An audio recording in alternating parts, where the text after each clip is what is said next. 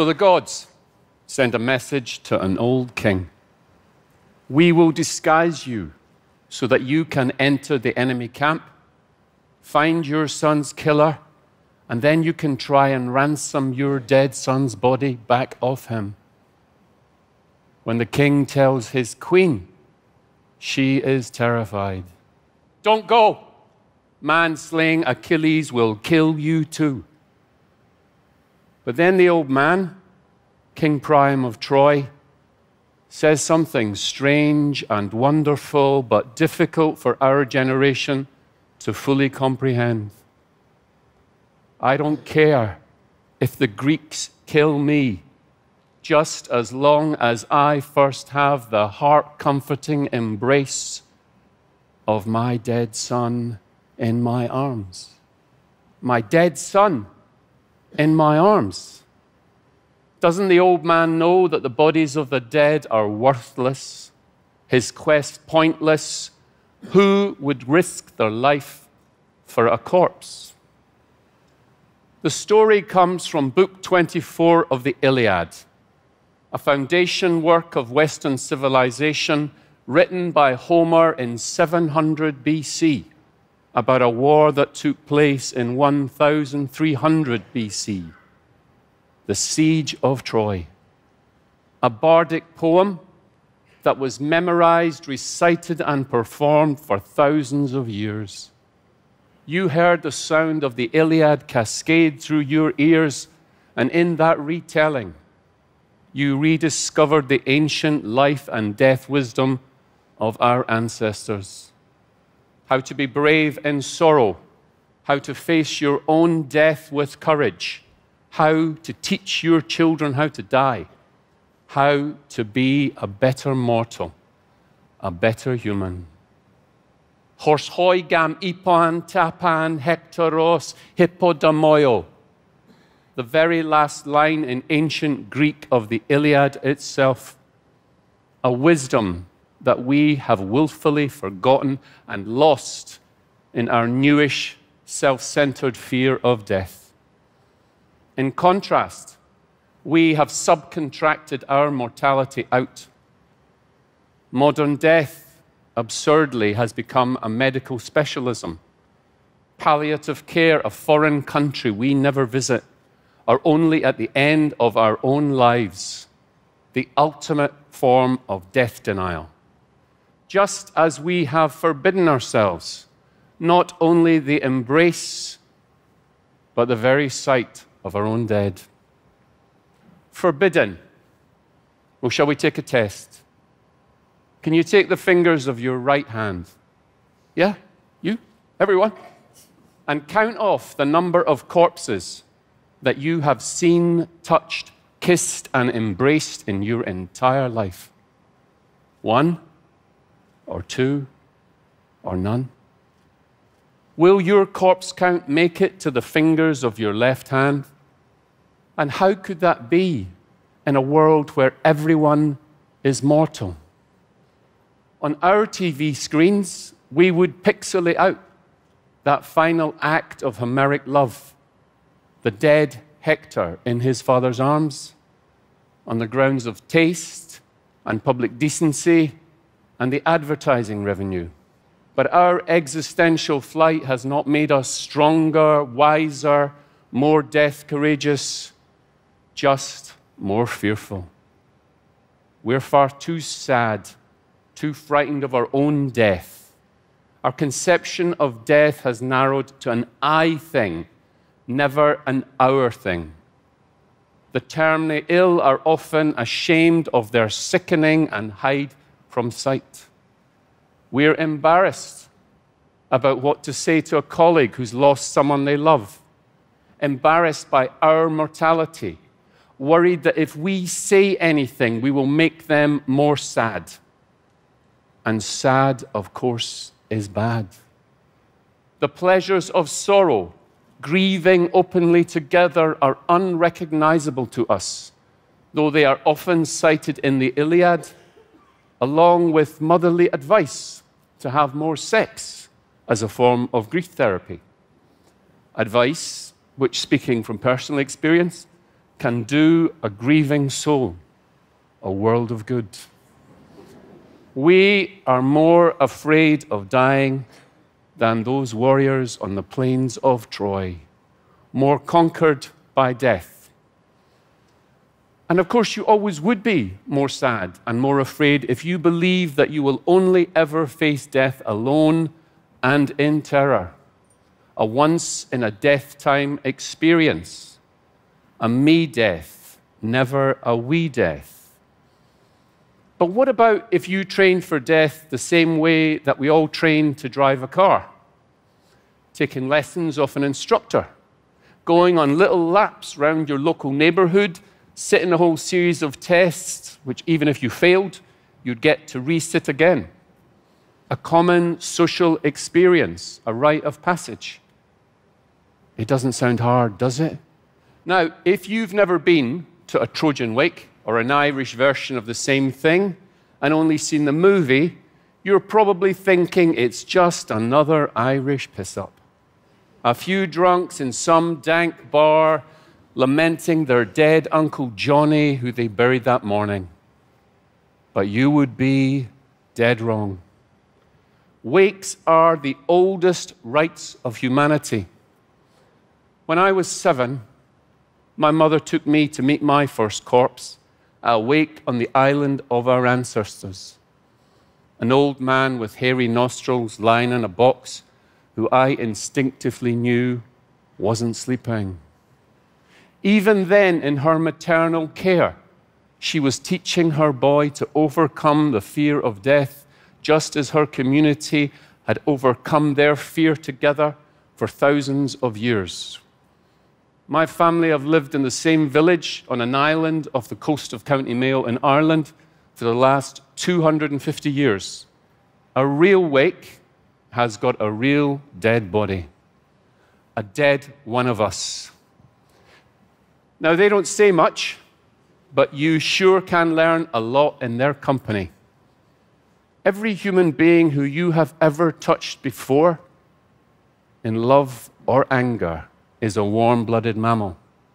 But the dead are so cold, they could be carved from marble. Later in life, when I took my own dead brother Bernard in my arms and kissed and embraced him, I could not at first believe that this stone-cold mannequin had ever been human. And here's another existential epiphany. As you are sitting here listening to me, your heart is pumping blood, but when you cut that pump, the pressure disappears, the blood flows to the lower limbs, your cheeks sag, your face turns gray, your bloodless fingers are yellow ivory, and the great animating current of personality, like the ignition on your car, is just gone. So what happens then? Yeah? What we shouldn't do and what our ancestors didn't do is then say something stupid, like, that's just a shell, forget about it. You know, the being that you loved in life never existed outside that body. And if you love that person in life, how should you not revere and respect their body in death? The Romans, the Celts, the Greeks revered their dead. Like a newborn child, the dead were never to be left alone and always had someone to watch over them until they were laid to rest. Sad was good too.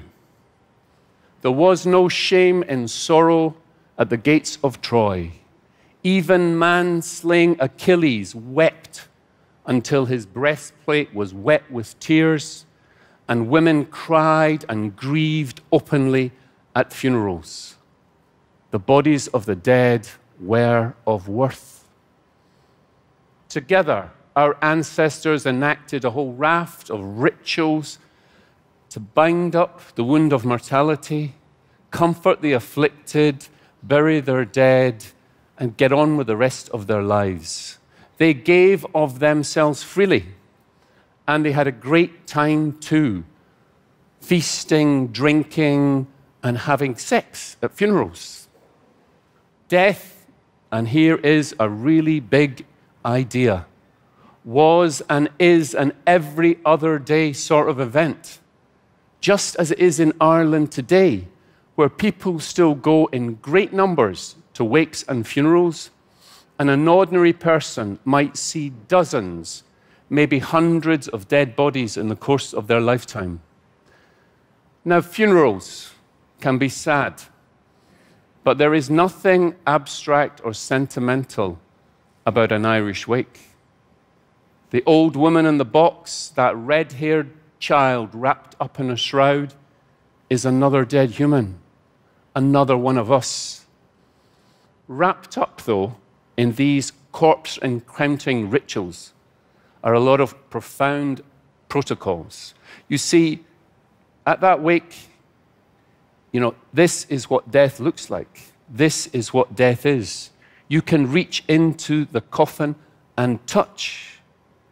And those protocols allow you to do things.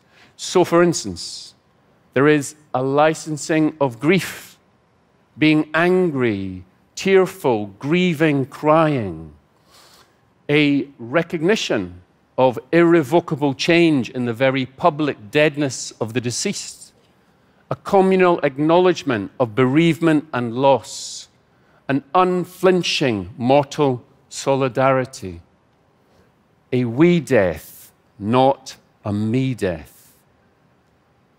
Sharing the company of the dead at wakes and funerals was our foremothers' mortality driving lessons, their how to live and die manual, with a list of embedded instructions like how being mortal is the one thing in life that you will never get to choose, how thinking that you are immortal is a foolish idea, how the pleasures of sorrow, open public grief, can heal up a wounded soul, and how together we can conquer our fear of death. Sounds good, eh? But I wonder, is anyone thinking it will never work in today's America? I don't know who my next-door neighbors are, families are scattered, there's no communities left to do these wake things with. But again, you would be dead wrong. We all have the power as individuals to reenact the wisdom of our ancestors.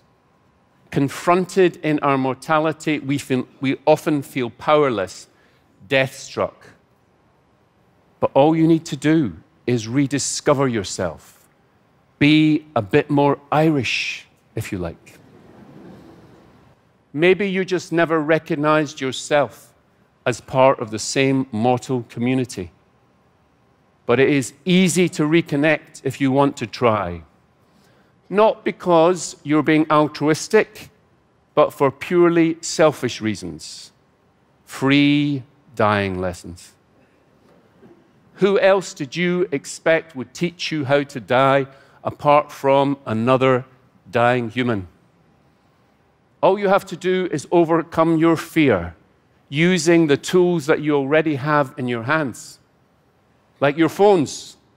So on the day that you hear that someone has lost someone they love, you don't wait, but you reach out then with that phone and call them up and say, I'm sorry for your loss. Or go visit the sick and dying and try to be there for the moment of death, for the witness and the wonder. Nothing else that you will ever do in life will be more profound or more life-affirming. Or go to more funerals, even if you think you don't know the dead person that well. I can assure you, as long as you are breathing, you know them well enough. Give of yourself freely, because even by these small steps, you will be recognizing yourself as part of the great mortal us. Just as human, just as vulnerable as all the lives around you.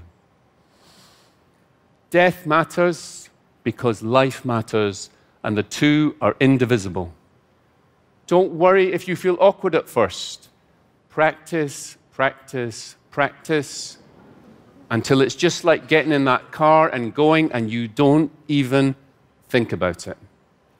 Though your own death will take you a whole lifetime to get right.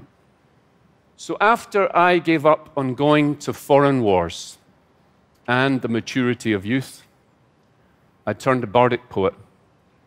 And I wrote this praise song in honor of my island mothers, who for thousands of years never faltered to cradle the dead to rest. It's called If I Could Sing.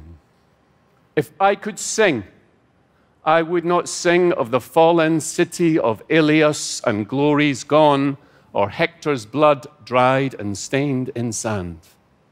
No, I would sing of an island far out to the west, rising, sea-plucked, spray-lashed, a citadel of stone, walled deep in the blue ocean, another Troy, an Irish Troy, closer to the sinking sun, unconquered.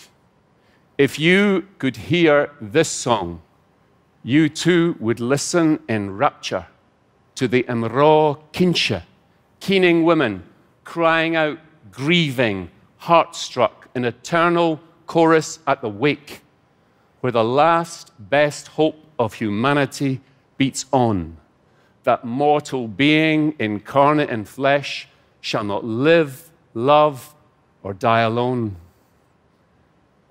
And if I could sing, if we could sing together, my brothers and sisters, surely then we should never stop the singing of this song. Thank you.